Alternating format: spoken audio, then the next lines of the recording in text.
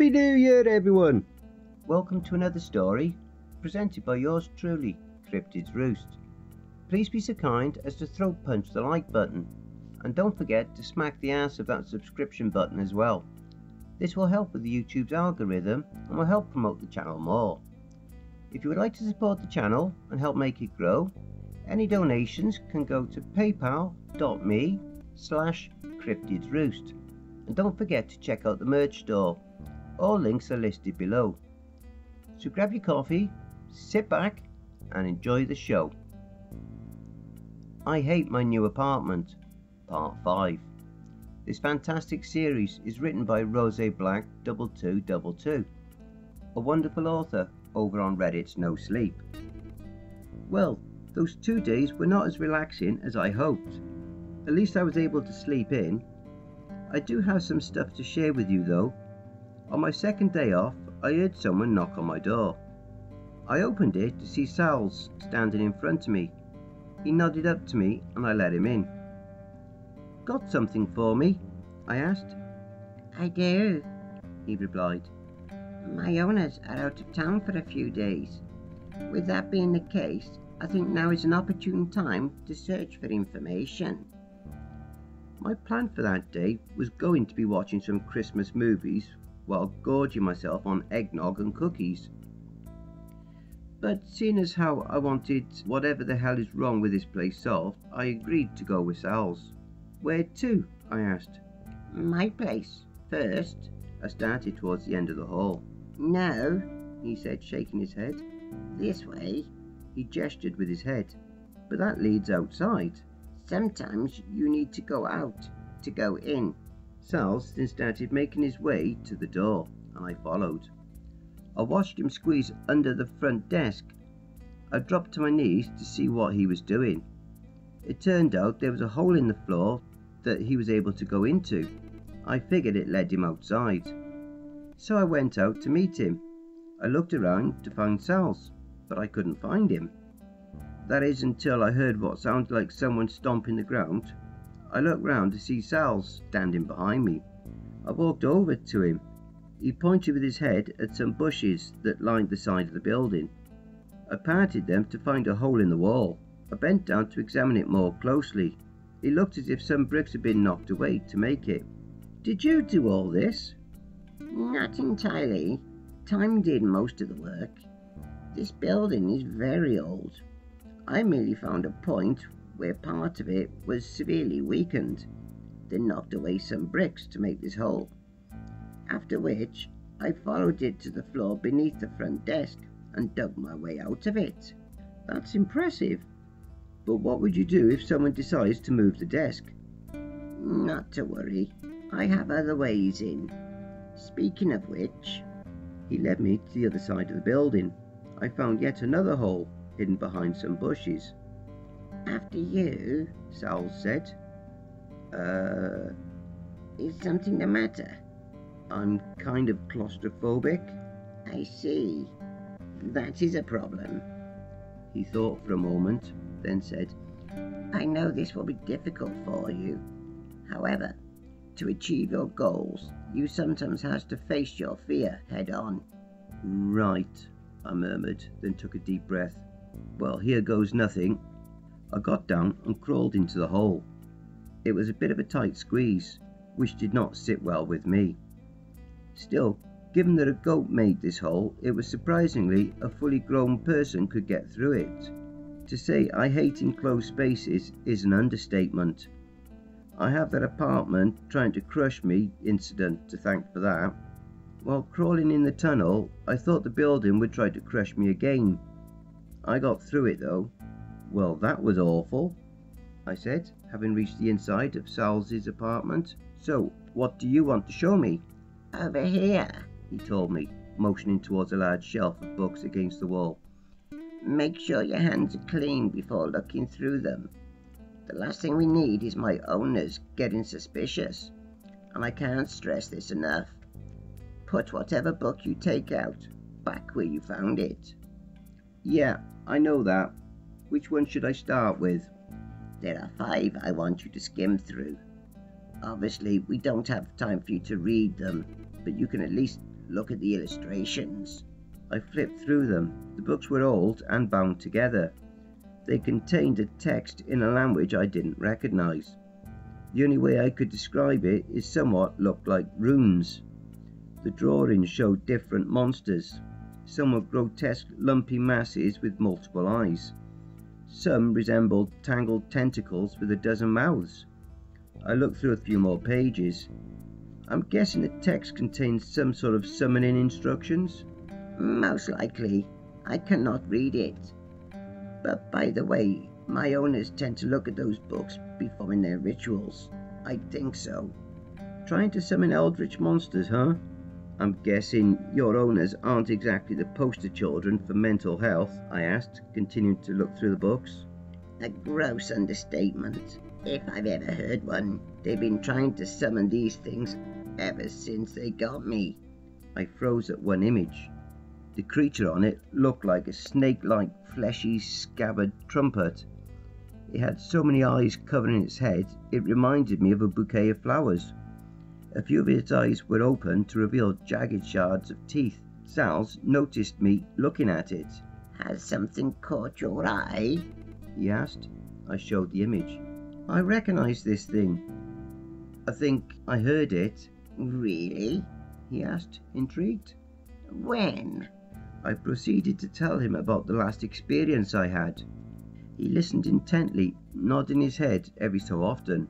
When I finished, he asked me if I had seen Angelica since then. I replied no, and inquired if there was any way to help her. There may be. For now, though, we have to focus on the task at hand.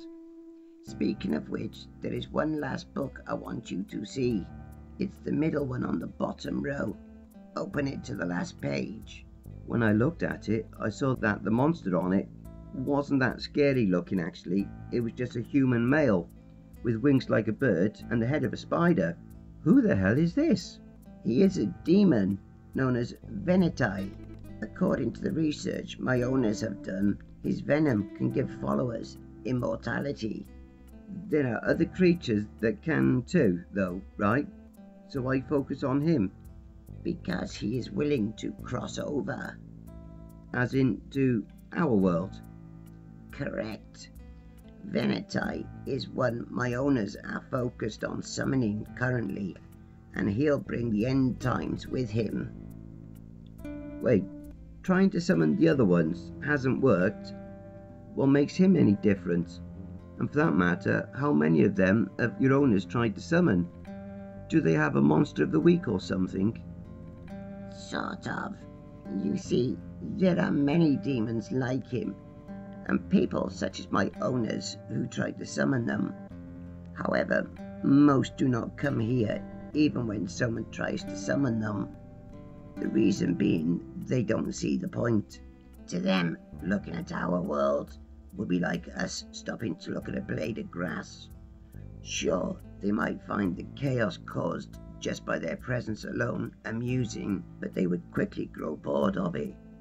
Quickly to them, anyway. For us, it'd be like 10,000 or so years. Among these creatures are a few narcissistic ones. They would gladly be worshipped until the end of time. If given the chance, Veneti has such a personality. Shouldn't we burn this book then? Your owners can't summon Veneti if they don't know how, right? I'm afraid that won't do any good. They already wrote down the instructions and are currently gathering the materials to summon him. Great. And you didn't eat the book like a goat because... I was afraid they'd kill me if I did. Oh. I would have contacted someone sooner, but I didn't see anyone I could trust. That is, until I found you. What makes me so special? Unlike the other residents, you aren't insane. Maybe not yet. I'm getting there though. Hang in there. If we work together, we can stop this and find what I am looking for. What exactly are you looking for? The location of my family. They stole me from a farm. I had a girlfriend and 2 kids. I miss them deeply. Oh, sorry to hear that. You can't remember where it is? Unfortunately not. They stole me one night. I was knocked out with a drug of some kind. When I woke up, I found myself here. I can't promise you anything, but I'll do my best to help you. I appreciate that. I've shown you all I can know. For now, I think you should get going. I need to make sure nothing is out of place for when my owners return. Yeah, it's getting late. Hey, why don't I give you a treat tomorrow? What do you like? Carrots. But I can't have too many. They tend to mess with me. I'll keep that in mind. Later. Sal's told me goodbye, and after another agonizing crawl through the tunnel, I was back outside. I wanted to go out the front door.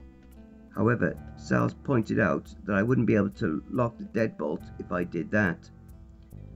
I didn't feel quite as panicked going through the tunnel for the second time though. When I was out, I stood up and brushed myself off. I began to round the corner to head back inside when someone caught my eye. It was Tom. He was getting out of his car while talking on his phone. I crouched behind the bushes in case he looked my way. It was too windy to hear everything he said, but I made out a few sentences. Yeah, I sent them to town to get it, like you told me. I'm keeping the other stuff at my place though. I don't want that goat eating it. Anyway, is there anything else you need, sir? Okay, got it. I'll make sure to do that. He then hung up his phone and headed inside. Of course, this asshole is somehow involved in all this, I thought. I wondered who he was talking to. I thought it might be the owner of the building by the way he referred to him as Sir, but I wasn't entirely sure. I was also curious what he sent Sal's owners out of town to get, and what he meant exactly by other stuff. I peeked through the building's entrance to make sure I didn't see Tom, then went back inside. When I got to the floor of my apartment I was on, I saw Sal standing back out in the hall. Tom? I whispered. He nodded. He sent me out for a little bit. I'll try to listen for what I can though.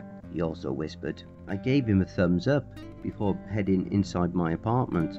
That night I had an extremely real feeling nightmare. Usually I wouldn't bother mentioning something like this. In this case, however, I feel like I should. It started nicely enough. I was standing in a bunch of different flowers. A stream quietly flowed to the right of me, and it had a tree by it in which various fruits grew on it. Some I recognised, others I didn't. I grabbed a blue sparkly looking fruit off the tree due to my stomach's immense growling. It tasted like a blueberry pie, made fresh. When I finished eating it, I grabbed more fruit. I bit into one and that tasted like peach cobbler. Another tasted like a banana split. And another tasted like caramel cheesecake. As I was enjoying my food, I heard the sound of wings flapping. I looked up to see a figure high in the sky, flying towards me. How are you enjoying your stay in my garden? He asked, landing in front of me. He was at least 8 feet tall. I didn't think much of him before, but that drawing didn't exactly capture his full physique. His body had a muscular, rough quality to it. His fangs dripped venom that melted the flowers between our feet. Lastly, his snow-white wings were folded in as he was talking to me, but when he was descending, I couldn't see the sun when they were spread out. The only piece of clothing he had on was some kind of robe covering his lower half. You are Veneti? That I am, Ethan. How did you know? You are living in my building. I kind of have to know. Wait, you own it? When? How? Long story short. A while back, some guy who was down on his luck made a contract with me. I had him follow my instructions to make the apartment complex. Later on, he found out what was happening to the tenants. Out of guilt over how many people fell victim to it, he offered himself. He was supposed to gather people to worship me, meaning I hit a rut for a while after his death. That is, until I met Tom. He has been doing great work for me. So you were the one he was talking with on the phone earlier. Do multi-dimensional beings have their own cell phones? I jokingly asked. As a matter of fact, yes, he replied, snapping one into existence. Oh, well, either way, you aren't getting into our world, and you're going to give me back my deposit. I wouldn't take that tone with me if I were you. Or what? This is a dream, right? Which means you can't hurt me. He responded by pinching my neck with his thumb and index finger. Instantly, I felt my body go limp, and then I fell on my back. Oh, the hell did you do to me? You know, Ethan, I kind of like you. How about you help me out? I can make it worth your while. I might actually have considered accepting your offer if it weren't for one small thing. And that is? The apartment's trying to kill me? I would have contacted you sooner, but I can only talk with those who have viewed what I look like and the text that tells how to summon me. My mind went to Sal's. I guess he made an error in judgment. Wait, I couldn't read the text though. I never said you had to. Just catching a glimpse of it allows you to talk to me. Oh, and by the way, whatever you get here, you take with you when you wake up. So, it's like some Nightmare on Elm Street rules, huh? Pretty much. That's a great movie, by the way. Let's not go too far off topic, though. I can tell there is something special about you, Ethan. Most people either fall victim to the apartment, either mentally, physically, or both. Some flee and never look back, deposit back or not. You've done neither of those things. I guess it's your stubbornness that has drawn me to you. What can I say? I hate being ripped off. Oh, and seeing as how this is a dream, I said, then kick-flipped off the ground, landed on my feet. I'm going to raise you from existence. He just laughed. This is my dream too, he said, knocking me away. Despite his size, he was quick. I barely had enough time to conjure up a shield of some kind. I went flying into the stream. Now, what did we learn? That you're an asshole, I said, standing up. Well, I don't mean to brag, but yes, and that I am far more powerful than you can comprehend. I saw the dream starting to fade. Am I waking up? Yes, but don't worry. You can come back here whenever you like. I just got a couple of ideas. Really? Do tell. For one, I said, then conjured up a mud ball and threw it, hitting him in the face. He growled at me, then began flying towards me. I hope you don't mind waking up with an arm missing. That brings me to my next idea. I made a giant bag of money appear before me, then flipped Venetai off. He tried to hit me again, however, the dream faded away before he could do so. I let out a cry of pain when I woke up. I lifted my shirt to see a fresh bruise forming on my ribcage. Shit, I think he broke something, I thought. Oh well, at least I brought back enough money to move out. And then some. I'll still help Angelica and Sal's though. I sniggered as I opened up the bag, only to find rocks. Bastard! I cried out. So, to recap, I found out that multiple demons are trying to break into our world, one of which I got beat up by, and I have to stop.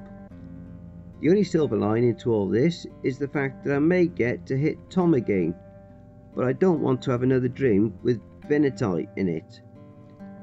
I wonder if a charm or a spell or some kind would prevent that. I'll have to talk with Sal's about it. Anyway, I need to get to bed. I got work in the morning. Good night, everyone. Short update. Finally, I have some good news to share with you guys. The dream catchers did the trick, so fuck you, Venetai.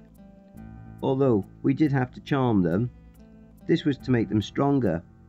Unfortunately, Salty's owners are back, which means communication with him has been severely limited. Still, I haven't had to deal with any weird shit for a bit. However, I will come December, which isn't very far away. I happen to adore this time of year and have already put up decorations for it. Usually I'd have a real Christmas tree up by now, but I get the feeling the apartment will be a bit festive in its approach to try and kill me. So the one I have up right now is artificial. I'll probably buy a real one after I survive. Oh well, if I'm going to get murdered, at least I can look at some decorations while it happens. Before I go, and in case I die, I want to wish you all a happy Thanksgiving. Eat lots of food and don't die. Last I checked, that tends to be detrimental to celebrating things. Anyway, that's it. Later. Stay safe, everyone. Wow, that was an epic episode. If you enjoyed listening to this installment, be sure to pop over to the author's Reddit profile, RoseBlack2222, and drop them a line, or even give them a glowing review. The link to their Reddit profile will be below in the description, and be sure to check out their Patreon for more stories. The link to their Patreon will also be listed below. Thank you for listening, and if you enjoyed my narration, then please feel free to like and share the video, leave a comment below, and don't forget to hit that subscribe button and tap the notification bell and then select all. That way you'll receive all notifications each time I upload a new video. Have you had any cryptid sightings, paranormal or supernatural encounters, or even had any creepy or terrifying situations that you would like to share? Or have you even written a creepypasta story that you would like me to narrate? You can submit your stories and encounters to cryptidsroost@gmail.com. If you wish to remain anonymous, that's fine with me, not a problem. Now I also have a Facebook group, Twitter, Reddit and Discord, although I don't have my own server yet. Now again, all the relevant links will be below.